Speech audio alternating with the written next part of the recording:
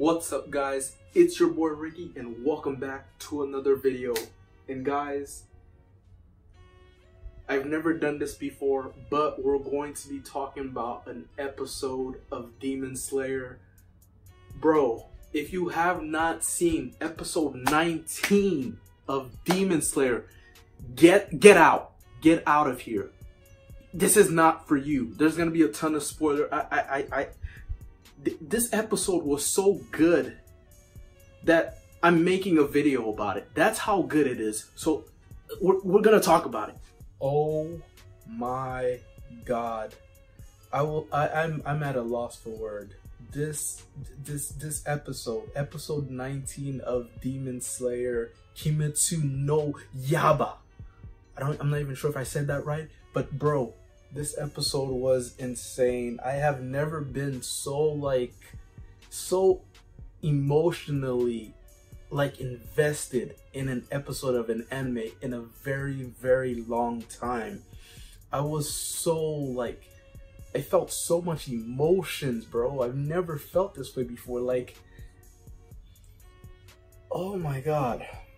So for all of you that have seen the episode, you already know how everything went down. So at the beginning of the episode, you pretty much saw what happened from the ending of episode 18, which was one of the higher ranking Demon Slayers came through and, killed one of the, the underlings of the true,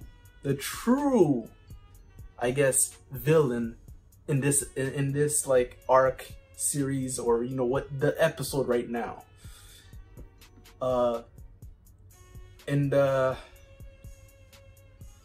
Let's just talk about the most important thing.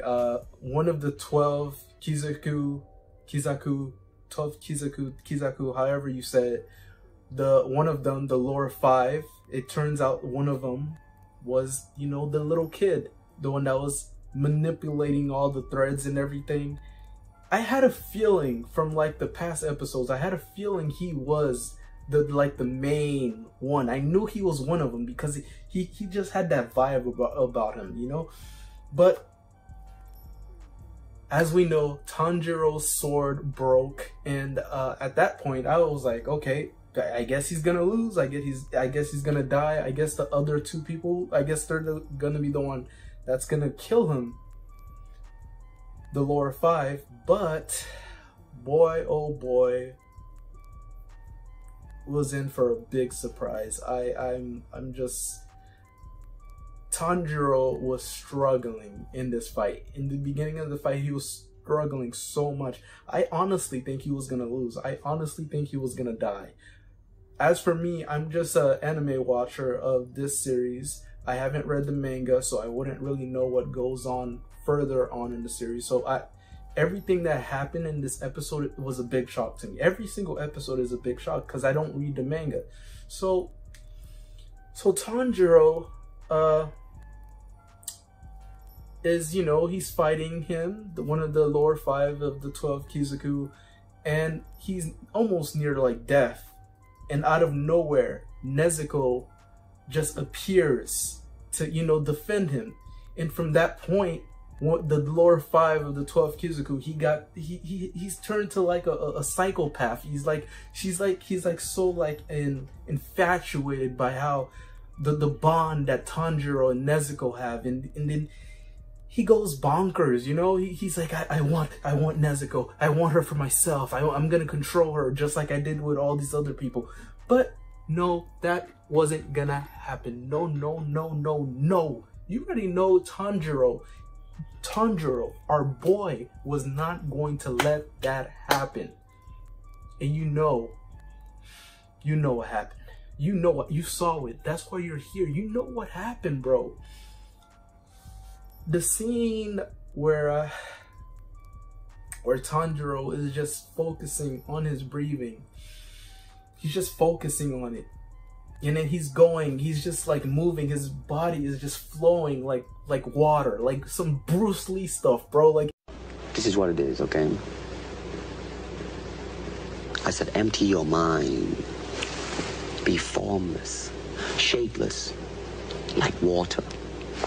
Now you put water into a cup, it becomes the cup. You put water into a bottle, it becomes the bottle. You put it in a teapot, it becomes the teapot. Now water can flow or it can crash.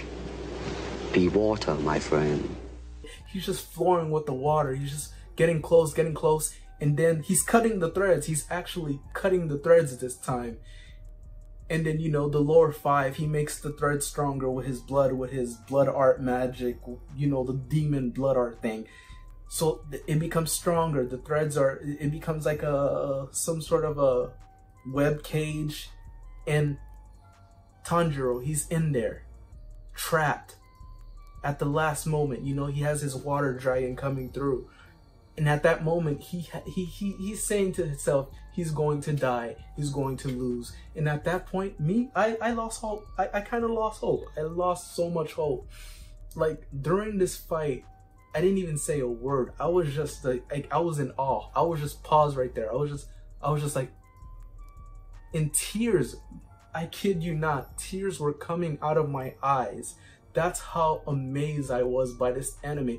When the music came on, that just sealed in the deal. And then Tanjiro, well, he's going through all these emotions, these thoughts, and he just as at the beginning of the episode, as the lady said, everything is flashing before his eyes. He's seeing all his old memories of when he was a younger kid with Nezuko and his mother and father and everything.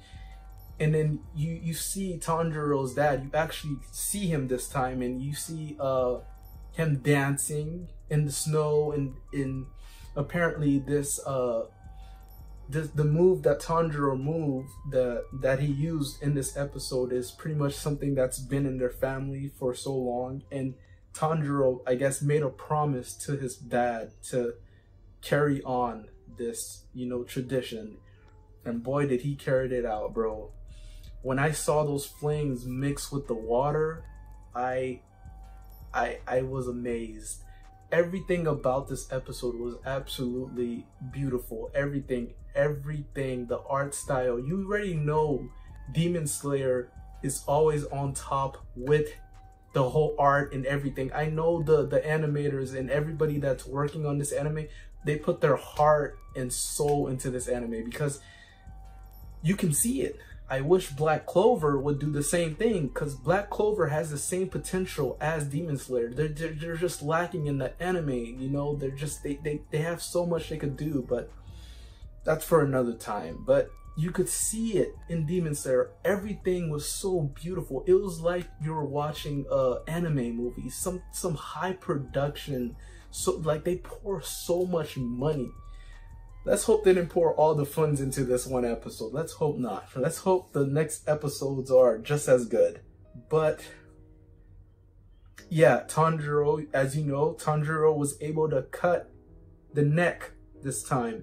But that was because of our precious Nezuko. Because we finally got to see her powers, her blood art magic, which is like blood art exploding blood. Would pretty much exploded into like flames with the blood mixing through the threads and everything.